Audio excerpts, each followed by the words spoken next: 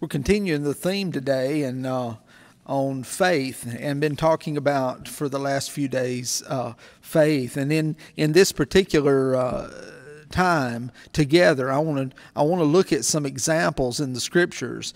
One of what Jesus called great faith, and another one that I'm kind of titling extreme faith. And a third one, finally, is faith that fails, or failing faith.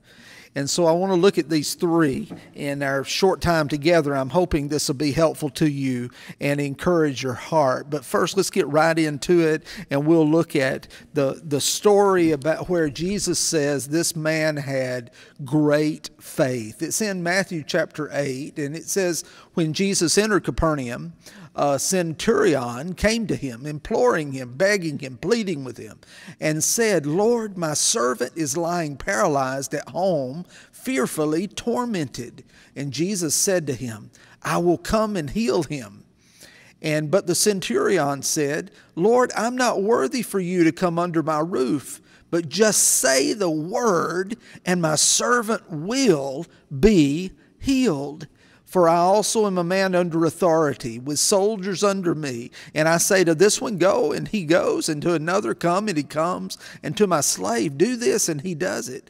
Now when Jesus heard this, he marveled and said to those who were following, and this is quoting the words of Jesus, truly I say to you, I have not found such great faith with anyone in Israel.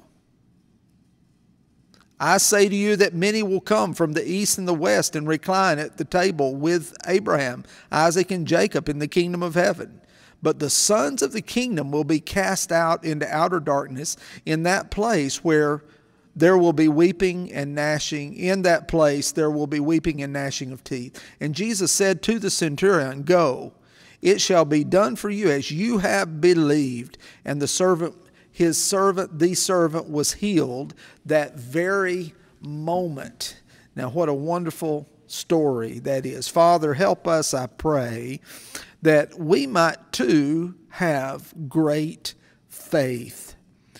Now, friends, listen to me, and I wanted to walk through this text with you because it's kind of unusual again. And so here's a centurion soldier, actually a leader among the soldiers, and he probably had many soldiers under him, just as he said. He could say to one, they'd go do it. He'd tell them what to do. They'd have to go do it. And if they didn't, they were punished. And so this was the life he was used to living.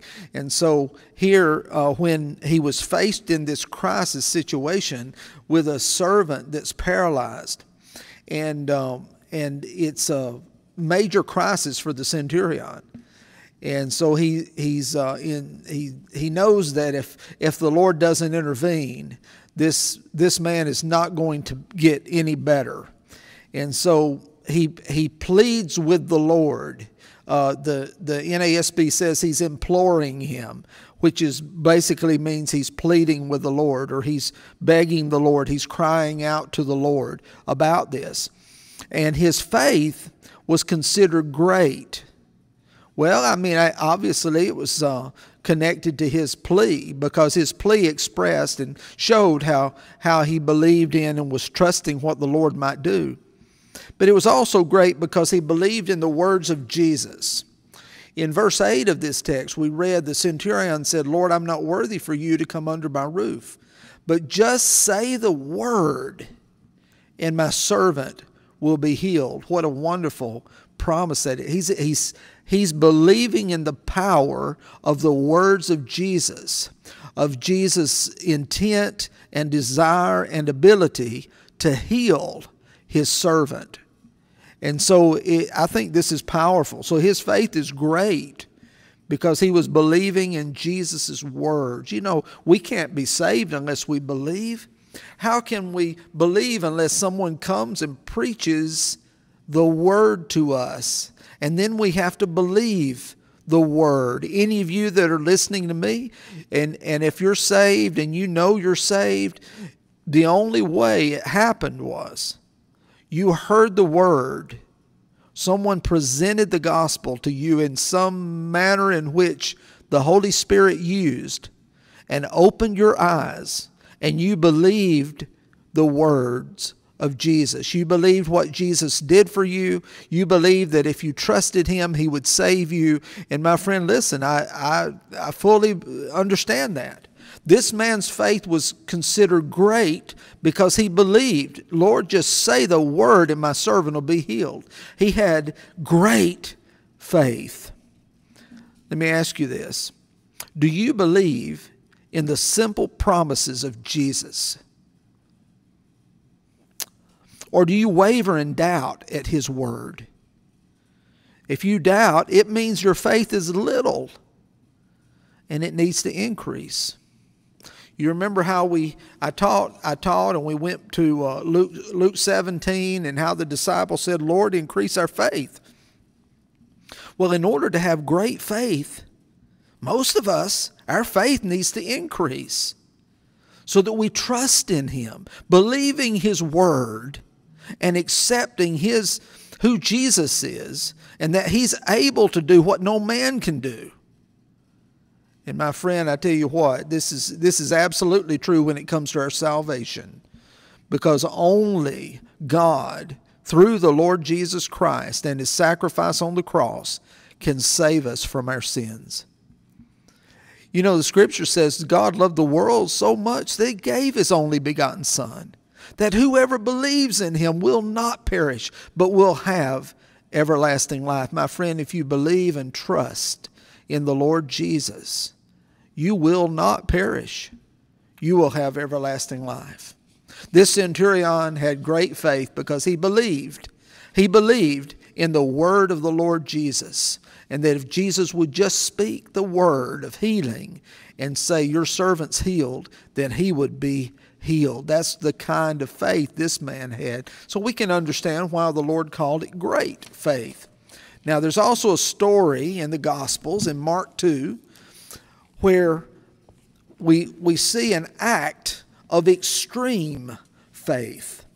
Extreme faith. Now, let me read this in Mark 2, starting in verse 1. When he had come back to Capernaum several days afterwards, it was heard that he was at home, and many were gathered together, so that there was no longer room, not even near the door, and he was speaking the word to them. So let me just reiterate here. Jesus is at a house in Capernaum, and in the home, and there's so many there that there's not any room at all in the house.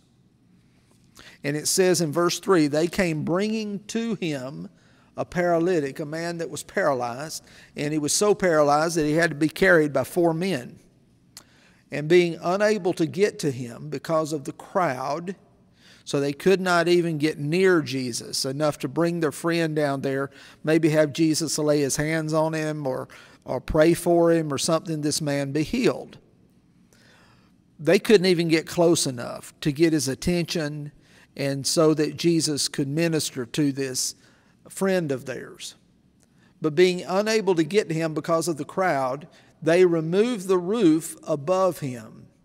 And when they had dug an opening, they let down the pallet on which the paralytic was lying. And Jesus, seeing their faith, said to the paralytic, "Son, your sins are forgiven." And then, of course, some of the scribes said they were reasoning in their hearts, why does this man speak this way? He's blaspheming. Who can forgive sins but God alone? Immediately, Jesus, aware in his spirit that they were reasoning that way within themselves, he said, why are you reasoning about these things in your hearts? Which is easier, to say to the paralytic, your sins are forgiven, or to say, get up, pick up your pallet and walk? But so that you may know that the Son of Man has authority on earth to forgive sins. He said to the paralytic, I say to you, get up, pick up your pallet, and go home. And he got up immediately, picked up the pallet, and went out in the sight of everyone, so that they were all amazed and were glorifying God, saying, we never seen anything like this. Wow, what a story. It's an amazing story indeed, but it focuses in on the faith of 4 friends of a paralytic. They had what I'm calling extreme faith. Faith that was going to make sure they got their friend to Jesus.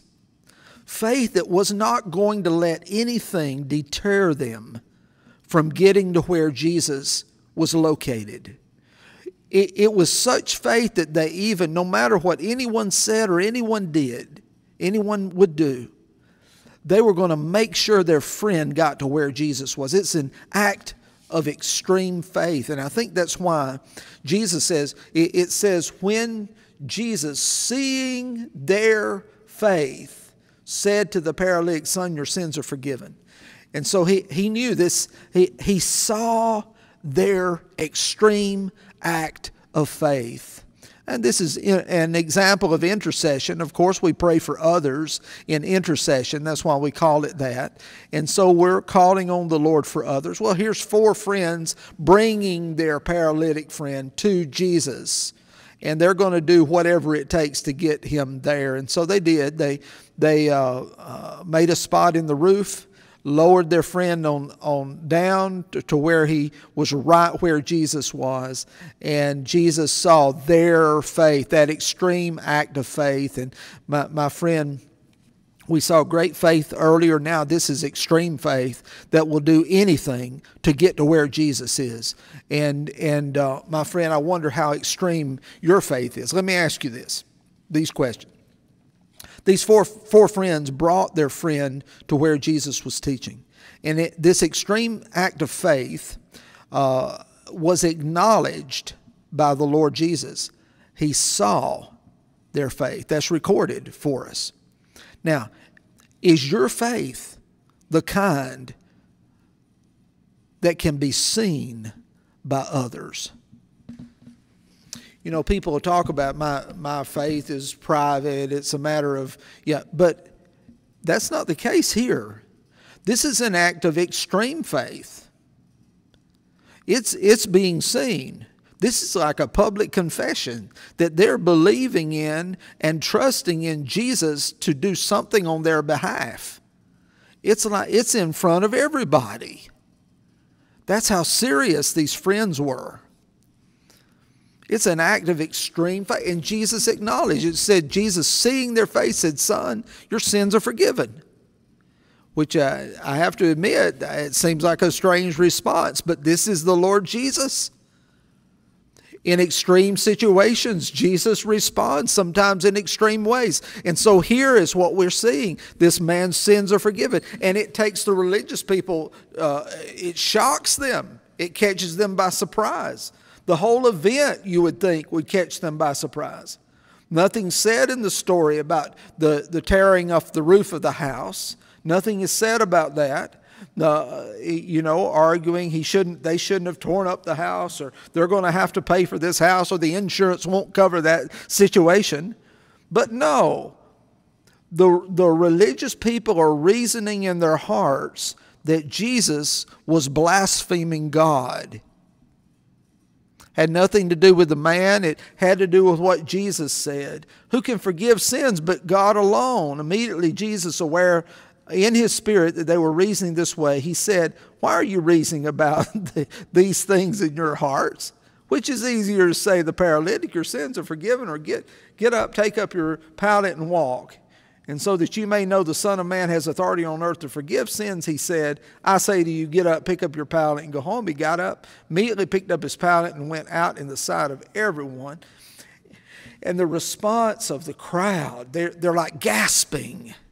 This act of extreme faith led to, and I'm sure the homeowner, whoever owned that house, was not a bit worried about that roof. Because what had happened there was a tremendous miracle. Well, my friend, I think it's beautiful. Everybody, they're amazed. They're glorifying God. They're saying, we've never seen anything like this. And when it's that way. When a life is turned upside down and changed, transformed by the power of Jesus Christ, everybody just stands around and is amazed at it. Look what the Lord's done. We've never seen anything like this.